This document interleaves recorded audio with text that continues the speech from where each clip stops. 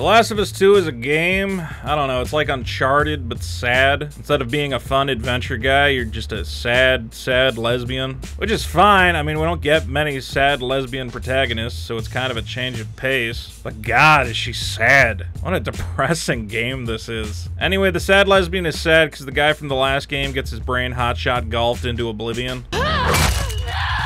This big gal Abby kills him because Joel killed her poppy pop. I guess this scene made a lot of people mad, but I didn't care because I'm not the kind of guy who gets attached to video game characters. Oh no, Master Chief, I hope Master Chief's okay. No, don't care. But I get why people are pissed. They had a strange attachment to this mass murderer who I think killed like 100 people in the last game. I mean, what did you want to have happen? Did you want the whole game Joel just stays safe in camp drinking coffee and playing guitar? You wanted Uncle Joel's coffee-sipping guitar hero? He had a full character arc already, get over it. So anyway, our sad lesbian hero is now an angry lesbian hero. She's mad that big ol' Abby Armstrong did her boy wrong and she's out for revenge. So then we get what starts off as a fun lesbian horse riding puzzle solving adventure. Gotta figure out how to get the generator running, gotta toss some ropes over some stuff. But then your horse gets blown the f up and they stop all the fun puzzles and they just make you do the same combat sequence over and over again. You sneak around, you stab a guy in the neck, you sneak around some more. If you're me, you suck at sneaking around so somebody sees you. So then you just go nuts and kill everybody. Stabbing them, shooting them, get them with the fire axe. This lesbian's real mad, don't you get in her way. Now in this game, sometimes you fight people, sometimes you fight zombies. I don't really know why the zombies are still in this franchise because they got pretty much nothing to do with the plot.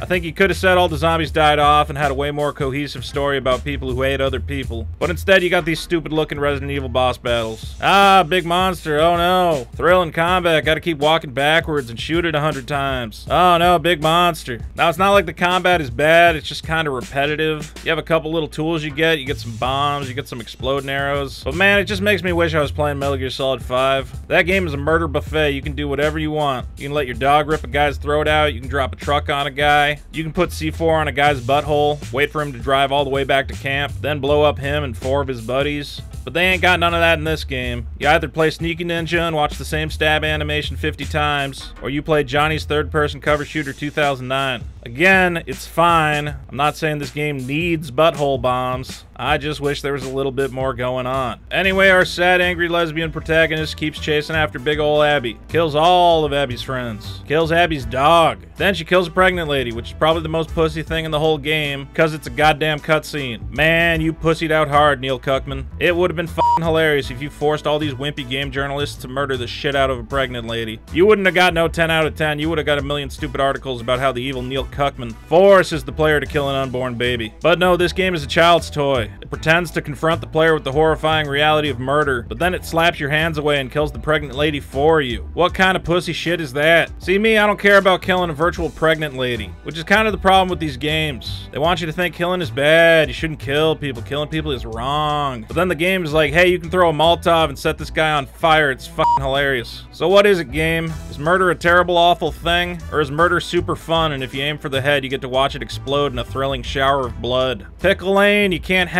both. Anyway, you kill all Abby's friends, then you gotta play as Abby. You go back in time, learn a lesson about killing. All those people you killed, all those people. Don't you feel awful knowing they had families and ate burritos and worked out at the gym? No, killing them was still real fun. I wanted to stab that pregnant lady, Neil Cuckman. I would have enjoyed it. Maybe I feel a little bit bad for killing the dog, but that's just because I like dogs. I like dogs more than people. Later, you gotta play fetch with the dog, and the game is like, look at how much fun it is to play with this dog. Why'd you kill that dog? Motherfucker, was a QTE sequence. I did not have a choice. Stop trying to teach me a lesson. The only lesson I've learned is killing is fun, and Neil Cuckman is a pussy who won't let me stab a pregnant lady. Anyway, Abby is a big mean bear of a woman. She's a homewrecker too, sleeps with a married man. You're a bad lady, Abby Armstrong. That man has a child on the way. Stop tempting him with your tight abs and tree trunk arms. But then Abby meets the last airbender and everything changes. All of a sudden she cares about people. We gotta go to the hospital to get medicine for the airbender's sister. Gotta go to the village to try and save the airbender's mom. Abby just loves the fucking airbender so much that she betrays her comrades, starts killing them. She says, you leave me and the airbender alone, we gotta go stop the Fire Nation. Then you find out the airbender is transgender. So I guess you could say he's also the last gender bender. God, I hate that joke, but the people who watch my game stream said they liked it, so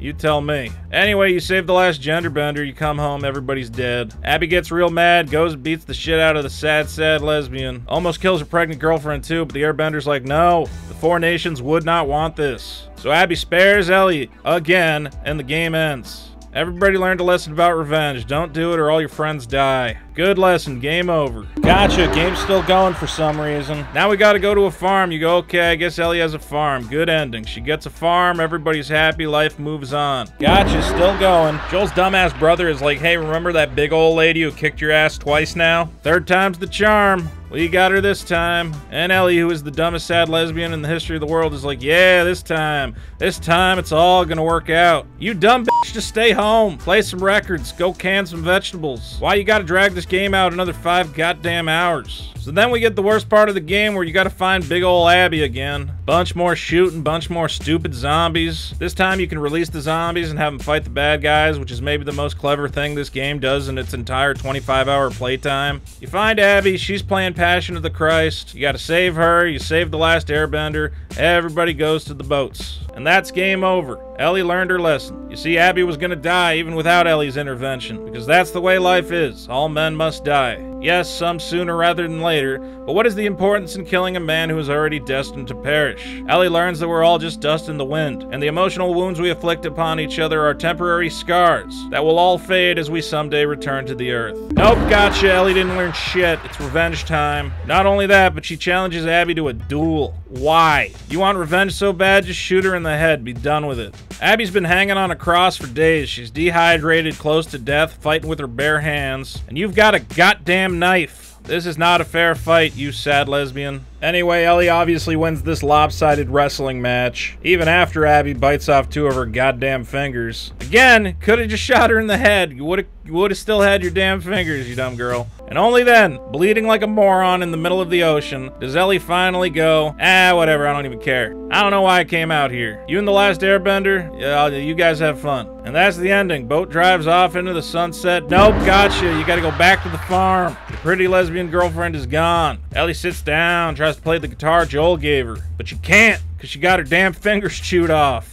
I get it. You tried to honor the memory of a man by avenging his death, but instead you lost the only part of you still connected to him. Very poetic. Good lesson. Good way to end the game. Nope, gotcha. Not over. We get a little flashback of Ellie and Joel. Ellie says she wants to learn to forgive people. Okay, fine. Good lesson. Good way to end the game. Gotcha. No, it's still fucking going. Now we gotta look at the guitar. Ellie's done with the guitar. What's this pointless zoom? Well, I'm sure we're not gonna see her outside the window walking away like some stupid cliche. Surely this game, which many claim is the pinnacle of video game storytelling, has the courage to end on an ambiguous note, to reinforce the idea that Ellie's quest for revenge was a petty, foolish thing, and that she is now only surrounded by broken pieces of what she could have had. So I'm sure they're just gonna zoom in on the guitar, the ultimate symbol of what's been lost, before fading to black and letting the player come to terms with the fact that Ellie failed. Very poetic. Good way to end the game. Gotcha. No, there's Ellie. She's probably gonna go back to town, apologize to her girlfriend. You can't have a truly sad ending. We gotta make sure the weaklings in the audience are coddled with this fake sense of hope.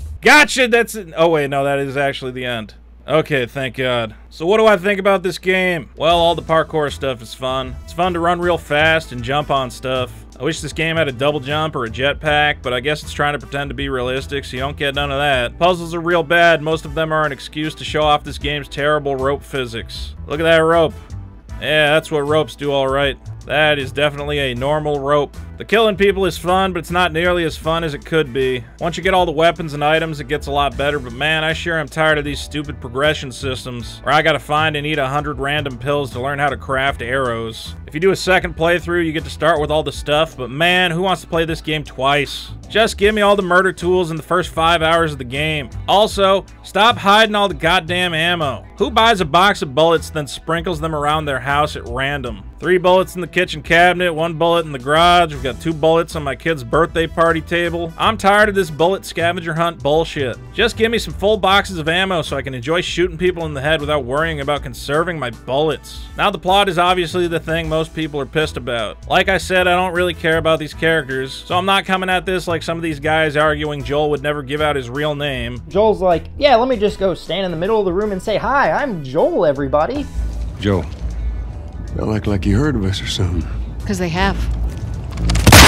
Even though the game pretty clearly establishes that he's a soft old man who's likely been lured into a false sense of security from years of living comfortably in a friendly village community. Whatever. Anyway, the plot is kind of all over the place. Ellie's portion is really confusing because you keep finding all these notes about people and factions you haven't encountered yet. And then when you play as Abby, they finally explain what those things are and you're supposed to go, oh yeah, that letter from 8 hours ago, that letter makes perfect sense now. But if you're like me, you aren't really keeping track of the hundreds of stupid pieces of paper Ellie shoves in her knapsack. So it's kind of a really shitty and confusing way to tell a story. Now I know everybody on the internet hates Abby and keeps making fun of her, but man, does this game really establish that Abby is the good guy, and Ellie is a fucking weird feral psychopath with PTSD who doesn't know when to let shit go. This game seems to think it's communicating that Ellie and Abby are two sides of the same coin, that morality is all shades of gray. But then it just clearly establishes which side of the coin is the right one. Like at one point in the game, the militia guys are fighting the Amish guys, and you're like, okay, hard-nosed survivalists versus return to the earth hippies. Which of them can be said to be truly right? But then you find out the hippies tried to make the airbender into some warlord's child bride.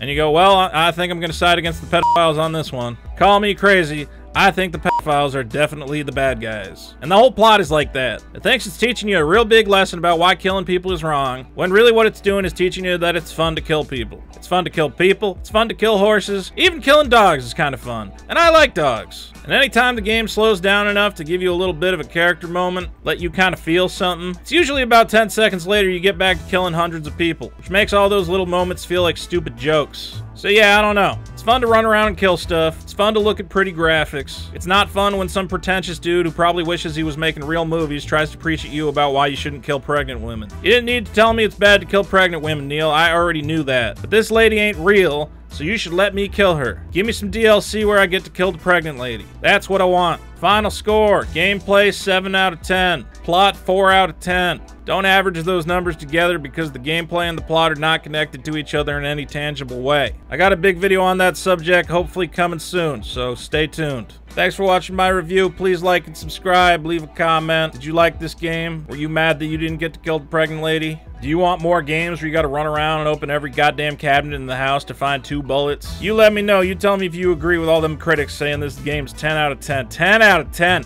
10 out of 10! What are you talking about, game critics? Y'all lost your goddamn minds.